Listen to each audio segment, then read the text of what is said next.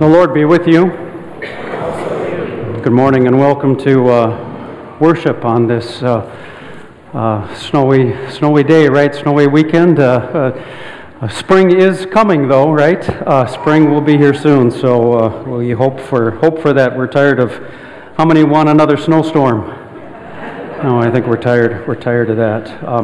Let's just make a few announcements before we begin our worship time, and I want to make this one just so I don't forget it. Providence member Evelyn Lundgren will be turning 99 this coming Sunday, March 26th, and we're just kind of hosting a card party for her.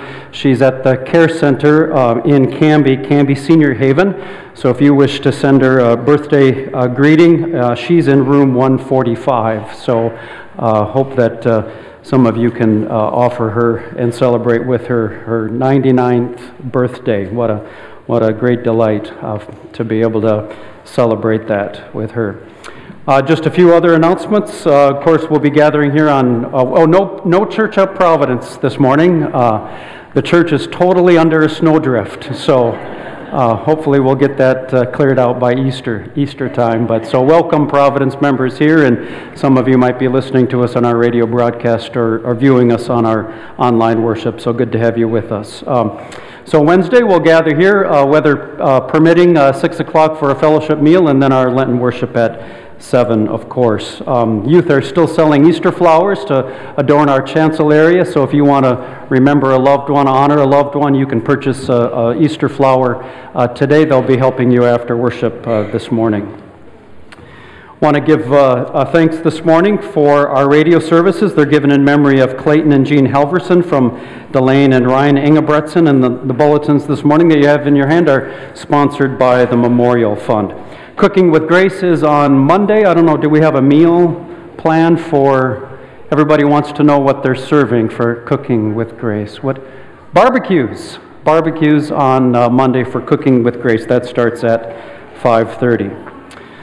So with those announcements, I'll invite you to stand and greet those that are gathered around with you, and then make sure you turn to the camera and offer a greeting to those that are joining us online.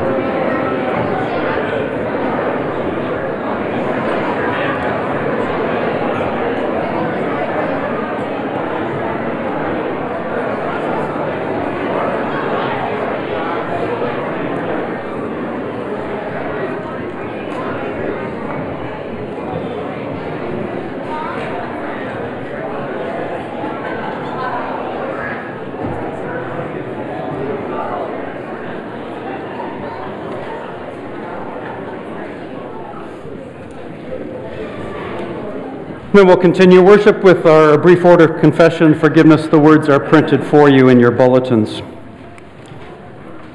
Let us pray.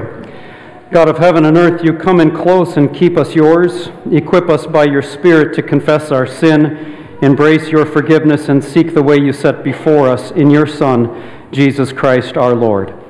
Amen. And with honesty of heart, let us confess our sin. Merciful God, I confess to you that my will is handcuffed to sin, and I cannot break free. I have spoken when I should have kept quiet. I was silent when I should have said something. I acted when I knew better. I was still when I knew I should have moved. For the wrong I have done, for the good I have failed to do, have mercy on me. Through Jesus Christ, my Savior and Lord. Amen. Now, people of God, look to the Son, given to heal you and set you free because God loved the world so much. The Almighty and merciful Lord grant you pardon, forgiveness, and remission of all your sins. Amen. Our opening hymn is Amazing Grace, hymn number 779.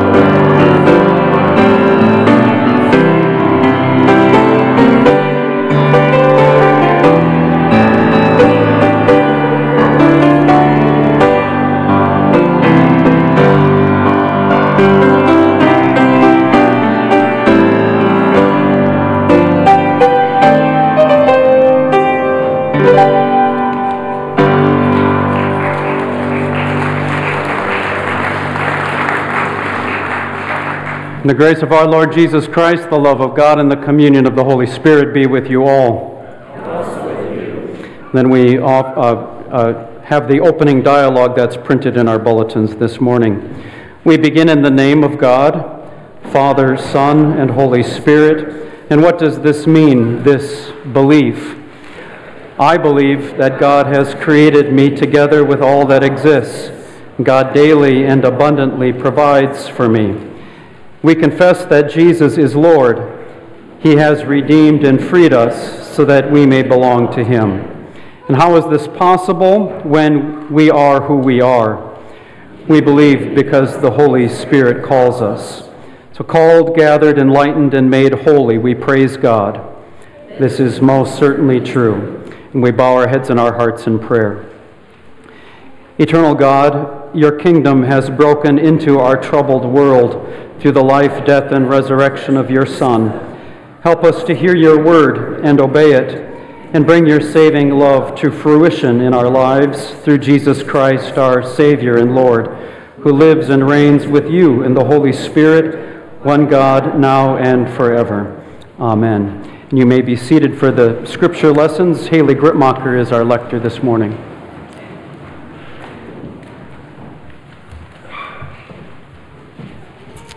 The paragraphs are flip-flopped in your bulletin, so we'll start with Psalm 23, but those verses are under the second reading. The first reading is from Psalm 23. The Lord is my shepherd, I shall not want. He makes me lie down in green pastures. He leads me beside still waters. He restores my soul. He leads me in right paths for his name's sake. Even though I walk through the darkest valley, I fear no evil, for you are with me. Your rod and your staff, they comfort me. You prepare a table for me in the presence of my enemies. You anoint my head with oil. My cup overflows. Surely goodness and mercy shall follow me all the days of my life, and I shall dwell in the house of the Lord my whole life long. The word of the Lord. Thanks be to God. The second reading is from Ephesians chapter 5, verses 8 through 14.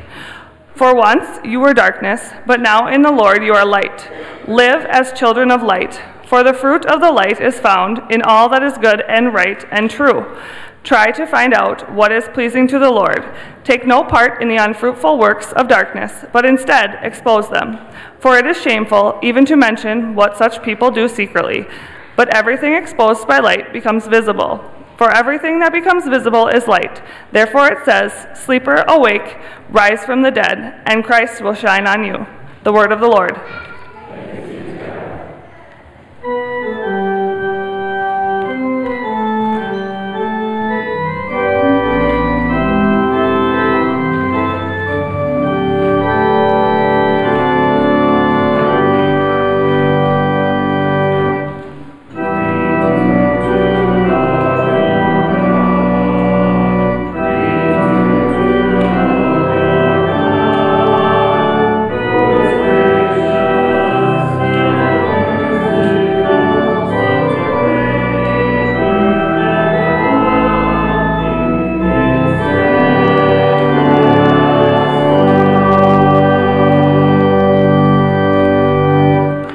When the Holy Gospel is a whole page in our bulletins, the pastor's going to ask the congregation to be seated during the reading of our Gospel this morning, a reading from St. John, the 9th chapter. Glory to you, O Lord. Now as Jesus walked along, he saw a man blind from birth, and his disciples asked him, Rabbi, who sinned, this man or his parents, that he was born blind? And Jesus answered, Neither this man nor his parents sinned. He was born blind so that God's works might be revealed in him. So we must work the works of him who sent me while it is day. Night is coming when no one can work. As long as I am in the world, I am the light of the world. And when Jesus had said this, he spat on the ground and made mud with the saliva and spread the mud on the man's eyes, saying to him, Go wash in the pool of Siloam, which means sent. And then he went and washed and came back, now able to see. The neighbors and those who had seen him before as a beggar began to ask, Is this not the man who used to sit and beg? And some were saying, It is he. Others were saying, No, but it is someone like him. And he kept saying, "I am the man." But they kept asking him, how were your eyes opened?" And he answered, "The man called Jesus made mud, spread it on my eyes, and said to me, 'Go to Siloam and wash.' And then I went and washed and received my sight." And they said to him, "Where is he?" He said, "I do not know." Then they brought to the Pharisees the man who had formerly been blind. Now it was a Sabbath day when Jesus made the mud and opened his eyes. Then when the Pharisees also began to ask him how he had received his sight, he said to them, "He put mud on my eyes, then I washed, and now I see." Some of the Pharisees said, "Well, this man is not from God, for he does not observe the Sabbath." But others said, "How can a man who is a sinner perform such signs?" And they were divided. So they said again to the blind man, "What do you say about him? It was your eyes he opened." And he said, "He is a prophet." The Jews did not believe that he had been blind and had received his sight until they called the parents of the man who had received his sight and asked them, "Is this your son, who you say was born blind? And how then does he now see?" And his parents answered, "We know that this is our son and that he was born blind, but we do not know how it is that now he sees, nor do we know who opened his eyes. Ask him, he is of age, he'll speak for himself."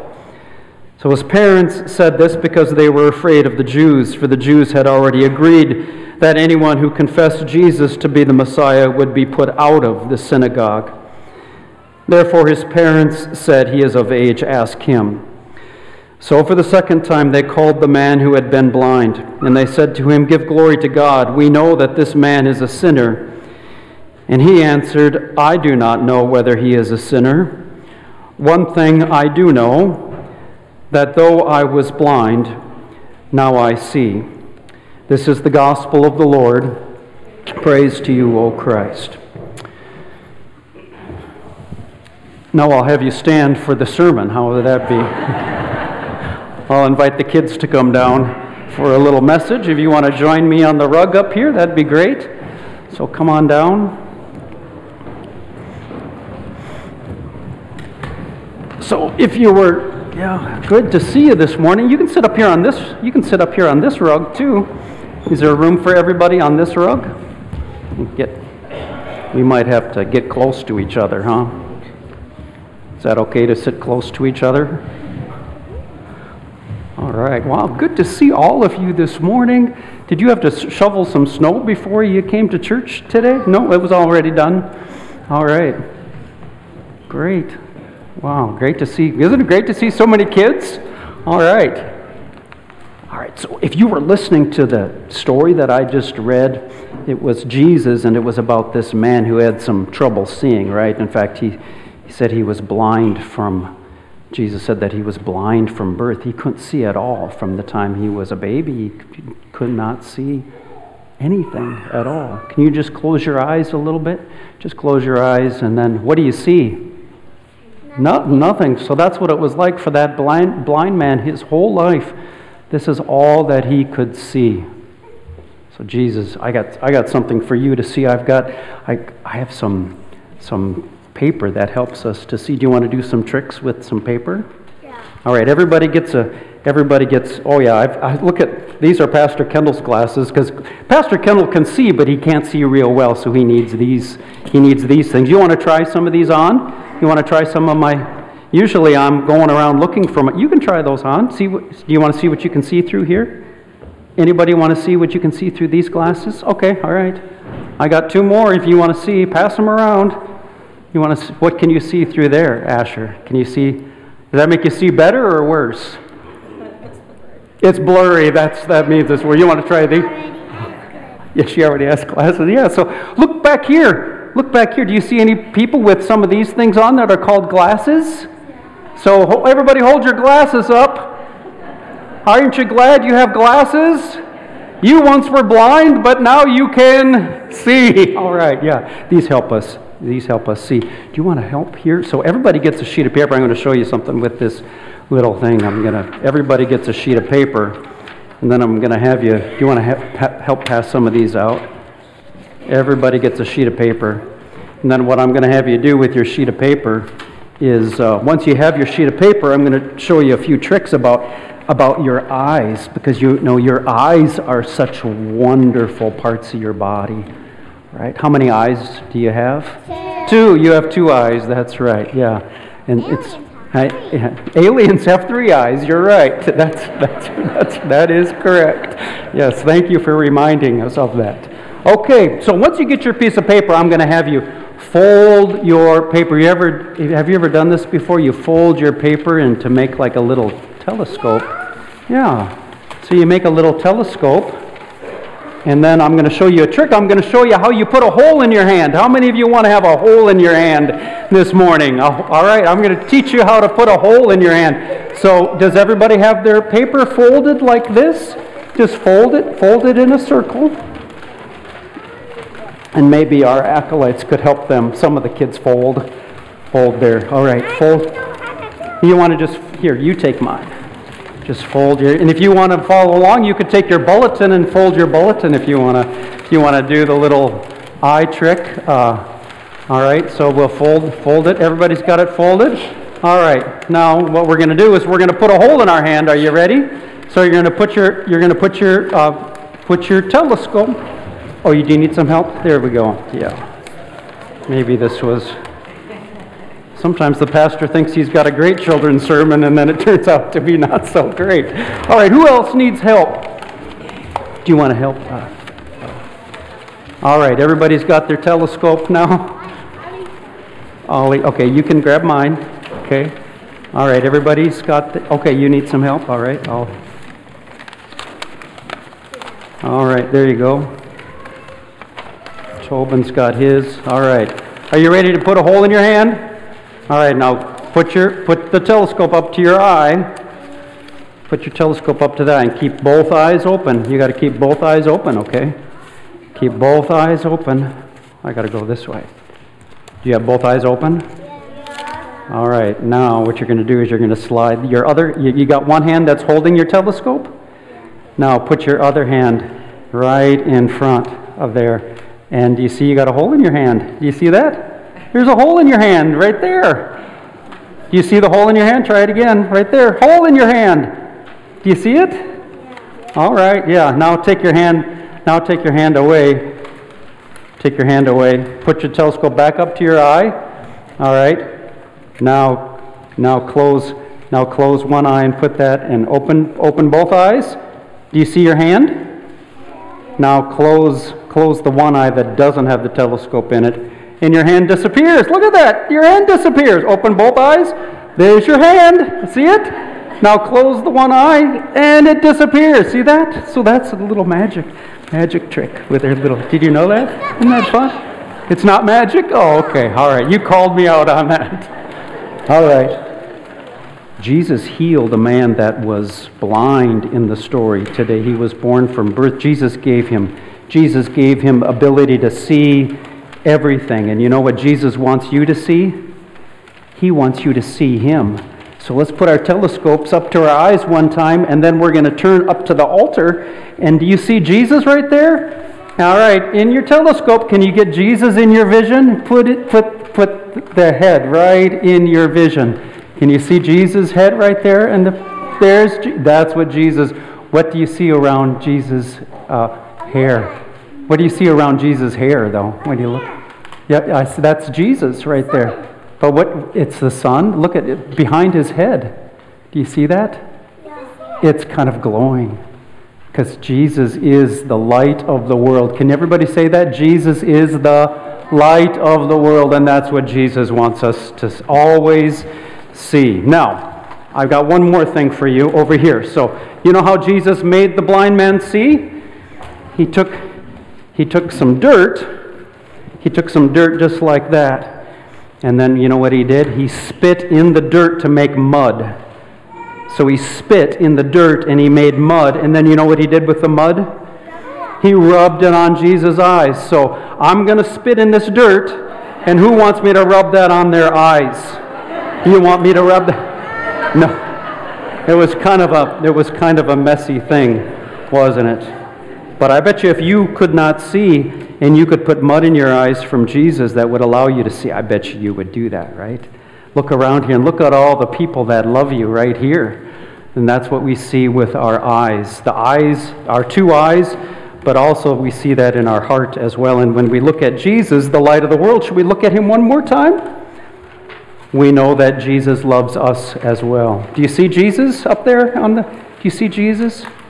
Yep, Jesus loves us. So we can say that we love you too, Jesus. Should we say that? We love you too, Jesus. All right, you can stay up here if you want mud in your eyes. I'll make some for you. Otherwise, you can go back to your parents. You can keep your magic telescopes.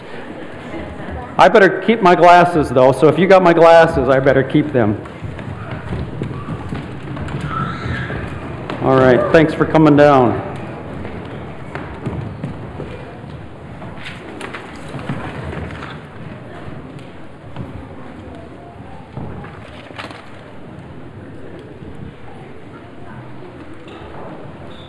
Acolytes, mud in your eyes? No? Well, grace to you and peace from God our Father and from our precious Lord and Savior Jesus Christ. Amen. So we have this great healing text in this 9th chapter of the Gospel of John, and we read 25 verses. The whole story is actually 41 verses. It's the whole chapter about this healing narrative of Jesus and the blind man. And first of all, maybe just to say that healing texts are not what they once were. Really, when you think about healing and the healing stories that are found for us in the gospel, the miraculous stories of Jesus' healings in which the lame walk and the blind see and the deaf hear and the insane are given sanity again, all these stories are heard differently these days, given the differently abled community's voice, which has been added to the mix of voices reading these stories and discussing these stories and thinking about these stories in the Bible. And this is not to say that people who cannot hear would not prefer to hear. If you were sitting here in the sanctuary and could not hear any sound coming from my voice, or could not hear the wonderful hymn that we just sang and Chris accompanied us with Amazing Grace, that would be a very different experience than those of us who can hear those things. That is not to say that those who cannot walk would not want to walk if it were possible for them to walk. So you need only to talk to someone with macular degeneration to know that healing is desirable and oftentimes just not possible. I can only imagine what it would be like for a father or a mother to never be able to see his or her child or his or her grandchildren. And I can only infer what it would be like for a veteran who has returned home from the shock of the trauma of warfare and then not be able to walk again. And as I listen to glorious music, I can only imagine what it might be like never to hear a single note of that great music. Beethoven comes to mind, and many of you remember that he began losing his hearing in the mid-20s, and Beethoven eventually lost all of his hearing, and yet he composed 9 symphonies. He composed 16 string quartets, he composed 32 piano sonatas, and he composed an entire opera. So we have to say that disabilities are relative things, right? Disabilities are relative things. And as we know, the senses of people who have diminished capacity in one of these senses often compensate with the other senses that remain for them. So ability and disability are relative terms. Sometimes because of the healing miracles of Jesus and because we live in a world that is biased toward those who conform to mental and physical norms, our own mental and physical norms, we think that heaven is to be a place where every single perceived disability will be reversed. But maybe, just maybe, we should think of heaven, even heaven on earth, to be a place where we live in such a way that everyone is able and enabled, with Christ at the center. That might be true heaven, where everyone is able and enabled. But if you read this section of John carefully, I think you'll actually see, as at least I see, that those lacking sight in the passage is everyone except for the one that was born blind. Everyone is lacking sight except the man born blind. So when it comes to the healing stories, it's important to hear texts carefully. It's important to be certain about what these healing texts say and what they don't say. The eyes of the man born blind are opened, and maybe the eyes of the disciples will be too. They are opened immediately, but those eyes are also opened gradually. The mud and the saliva from Jesus did the physical trick instantly to give the blind man sight, but the slop and the spit of his interactions with others opened his eyes, the blind man's eyes, more slowly.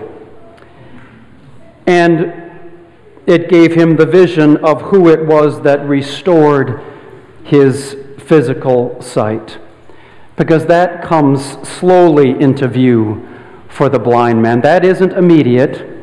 That sight comes slowly. For the blind man, the light of the world starts out in his eyes as the man called Jesus. And so, like with telescopes, we can look at the face of Jesus. And then the blind man says later, "Lord, I believe." And then the blind man worshiped Jesus. But it takes the blind man a while to get there. So his eyes were opened immediately, but his eyes were also opened very slowly as well. And surely we can understand.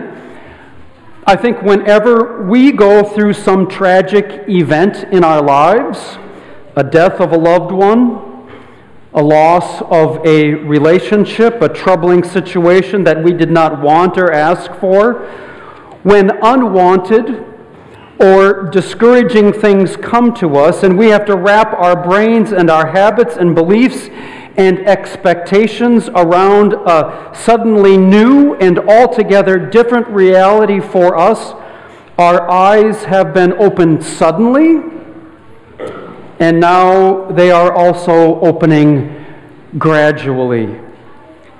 It will take us a while to get to full seeing. It will take us a while to see and to understand the new reality that is ours in life. And in the meantime, as changes happen to me particularly, as changes happen to you particularly, the world around us also reacts. Our families and our churches and our communities, as systems always do, grasping to reestablish the equilibrium of the new reality that is truth and life for us now in this new way of life, this new way of being, in this new change that has now come to us. So the more changes there are for us, good or bad, life-stealing or life-giving, the gospel's question is this: what will you now see in those changes? What will we now see? We tend, of course, when we go through life changes, to see whatever it is we are looking for. If we are looking for someone to blame, we will find them. we certainly will find them. If we are looking for someone to help us in that change, we will find them.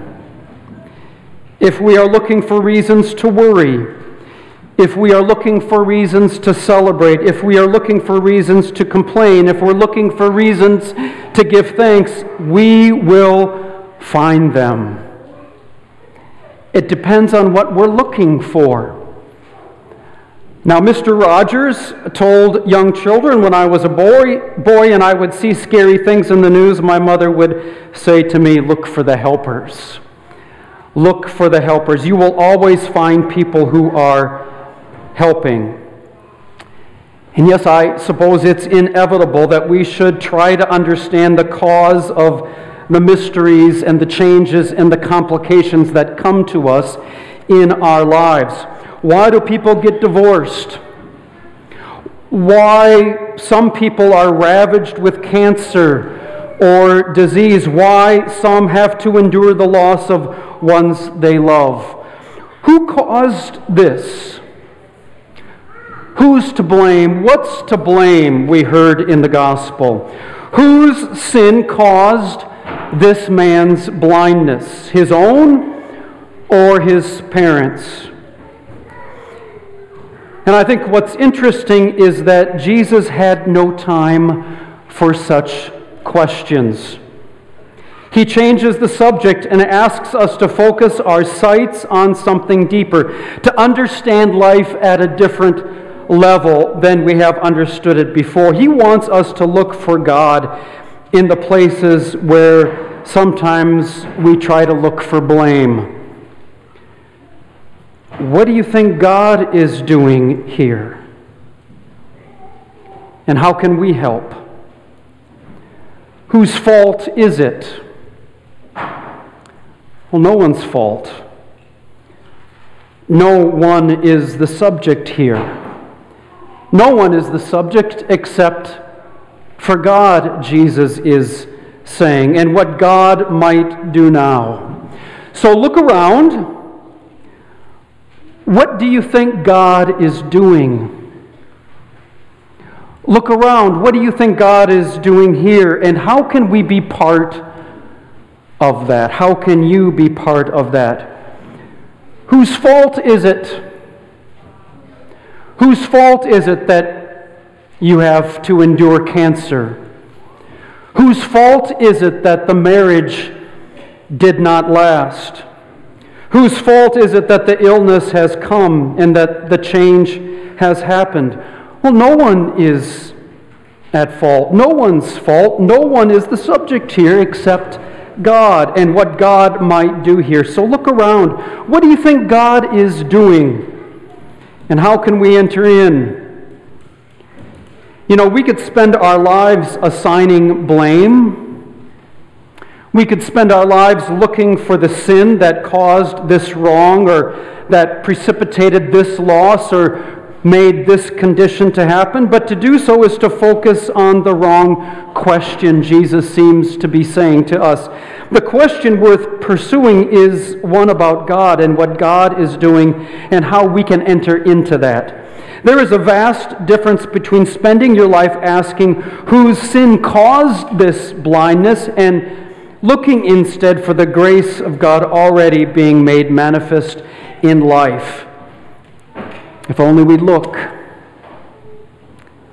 and if only we pay attention. And as we think about life changes, as you think about your own life changes now in this moment, the things that you have endured, the difficult things, the unwanted things, the challenging things, if you think about that now in this moment, right now, or the things that you will endure, Jesus seems to be saying, let me open your eyes to the unfolding story of your life.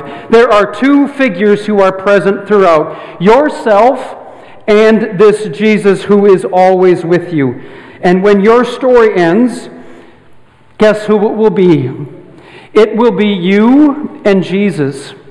It will be you in Jesus, and he will tell you who he has always been, and you will worship him.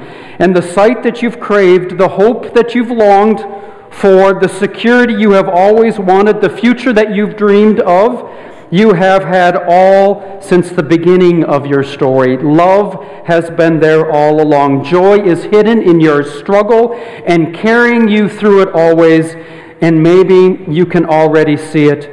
And someday you will be ready to see it. Amen. Let us sing our hymn.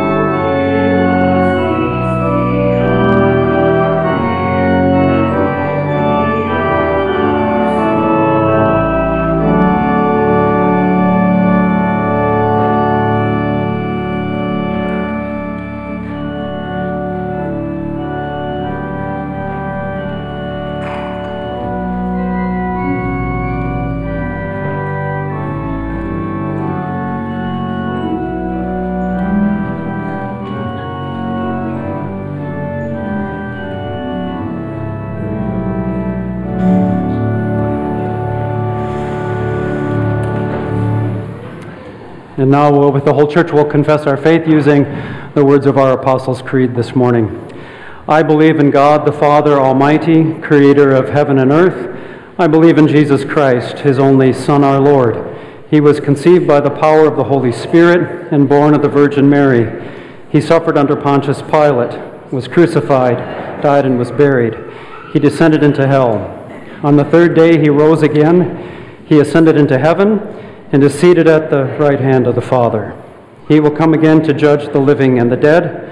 I believe in the Holy Spirit, the Holy Catholic Church, the communion of saints, the forgiveness of sins, the resurrection of the body, and the life everlasting.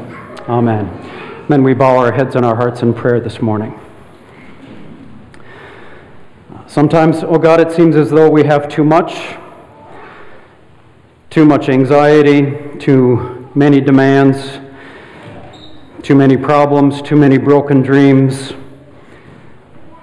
too much greed, too much simply for us to bear. So here we are again, coming to you because you have allowed us to see you, and you have opened our eyes to your presence. So we come to you with that which is on our minds. Thankful we can pray, thankful that you promise to hear us, thankful that being here reminds us that we are not alone.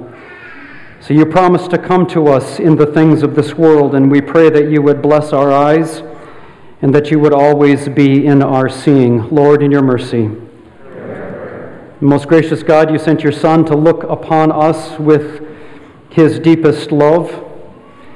And so we pray that you would bless our eyes with this same love and widen our gaze to love others. Lord, in your mercy. And gracious Lord, be with the people we know and love. Provide hope and assurance to those whose health is threatened. Especially this morning, we lift up to you Dorothy Hudson. Be a gentle presence for all those who have lost the love of their lives. We ask that you provide wisdom and humor to parents in the exhausting work of raising children. And hear us now in a moment of our own silent prayer as we lift up the names of those friends and loved ones, especially in need of your grace.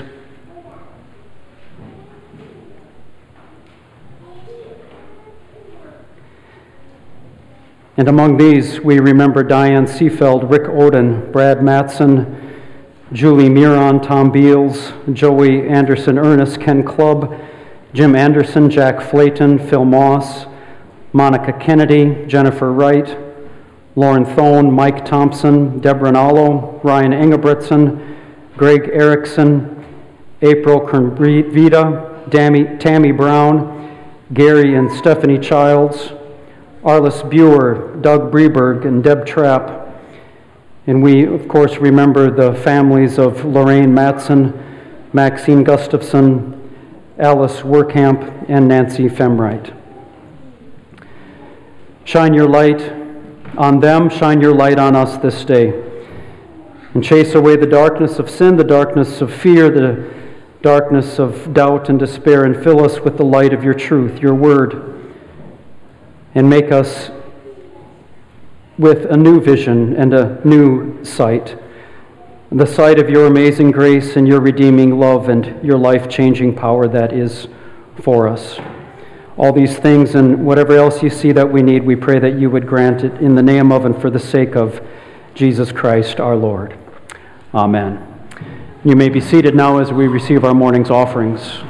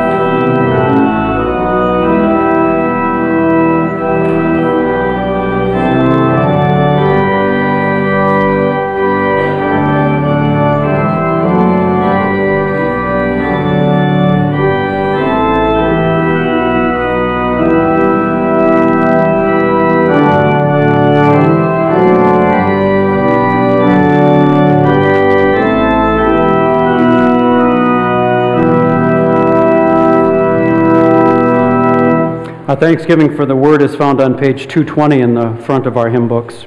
So let us pray. Praise and thanks to you, holy God, for by your word you made all things. You spoke light into darkness. You called forth beauty from chaos and brought life into being. For your word of life, O God, we give you thanks and praise. And by your word you called your people Israel to tell of your wonderful gifts, freedom from captivity, water on the desert journey, a pathway home from exile, wisdom for life with you. For your word of life, O God, we give you thanks and praise.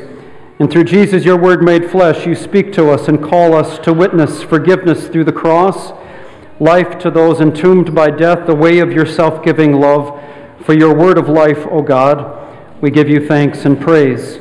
And send your spirit of truth, O God, rekindle your gifts within us, renew our faith, increase our hope, deepen our love for the sake of a world in need. And faithful to your word, O God, draw near to all who call on you.